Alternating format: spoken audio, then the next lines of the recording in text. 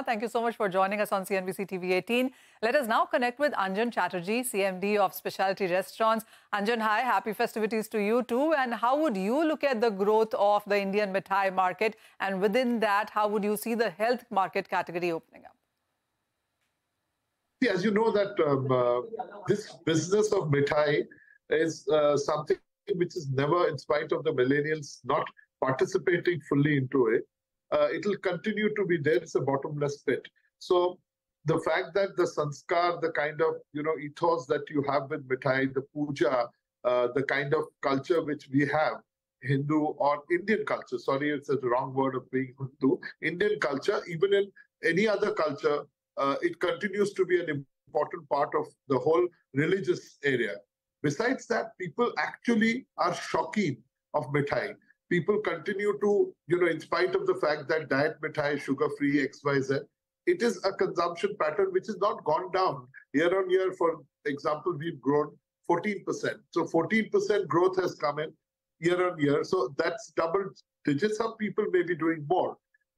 So in our case, we have seen that people are preferring this to be, they want this to be kept, the shelf life should be increased. So we are working very, very closely with microbiologists and people who can guide us in terms of, food technologists who can guide us that how our sweets can be kept in the shelf for a longer period of time. So that's the biggest challenge. But I don't see any reason that mithai is something which is going to overnight be replaced by anything else that includes chocolates, in spite of the biggies also trying to say that kuch meetha ho jaye. Fantastic, great job. You've shifted people, adults, from chocolate, from children eating from there to adults eating. But mithai is a rock solid business, and we had not taken it earlier very, very seriously. Now it's a vertical. It's in Bombay, Pune, we're doing Bangalore and Hyderabad, and then we are also doing Delhi for that matter, because we know that Bengali sweets are benchmark,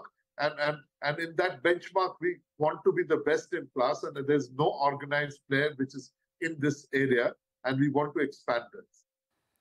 And then I hear you, but we also are seeing a trend of fusion in Bengali sweets itself. There's baked rasgullas and a gulab jamun cake. And are you also innovating? Are you also moving in that direction?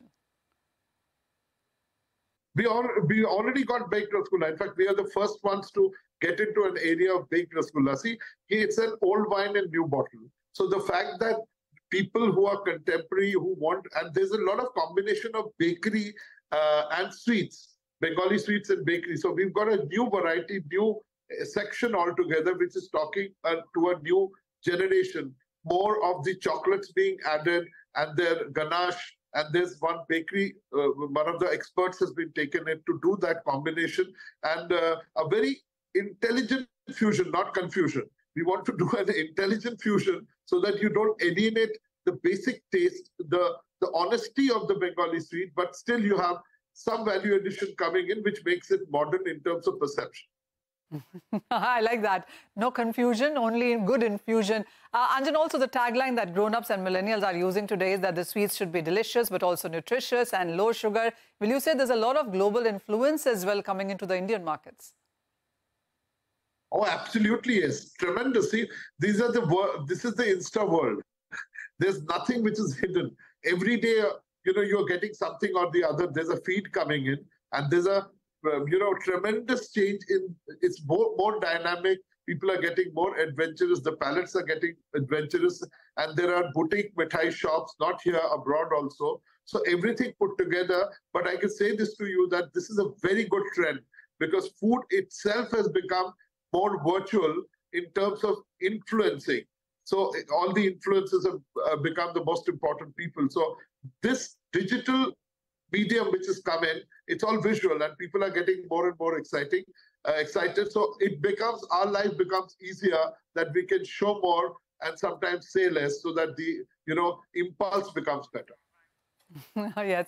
Another thing is millets, and that seems to be making inroads into all food categories, including mithai. So you have ragi and jowar and bajra. Those are the new ingredients that people are working with now. What's your sense on this one?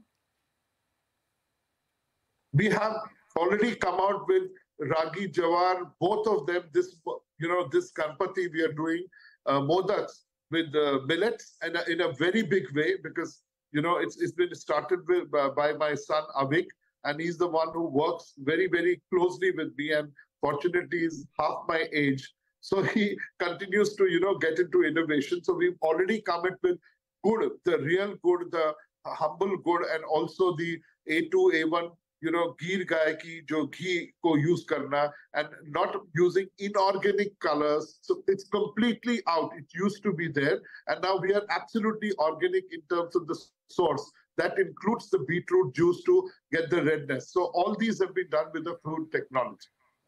All right, beetroot juice to ghee cows, ghee. There's so much happening in mithais, really. Anjan, but what's your vision going forward for the Indian mithai market? How would you picture this segment, let's say, in the next 5 or 10 years?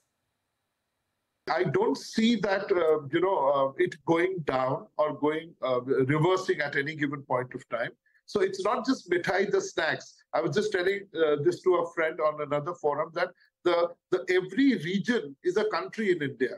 So every region, somewhere pinni, somewhere you have doda, somewhere you have Bengali kheer kodom, then you have a rasgulla.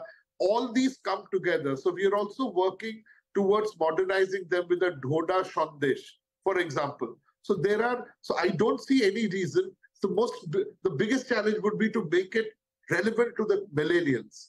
Going forward, अगर आज 25 साल तक ये industry चलेगी, तो हमको ये देखना पड़ेगा कि we'll get these people also motivated, and where we can have, monk sugar that we are using. There are a lot of other innovations we are doing to combination of dark chocolates in the ganache. So इसको हमको यही बड़ा challenge होगा अगर आप 5, 10, 20 साल की बात कर रही हैं, कि it will have to be a combination of things which become relevant to the youngsters, the millennials, when they grow.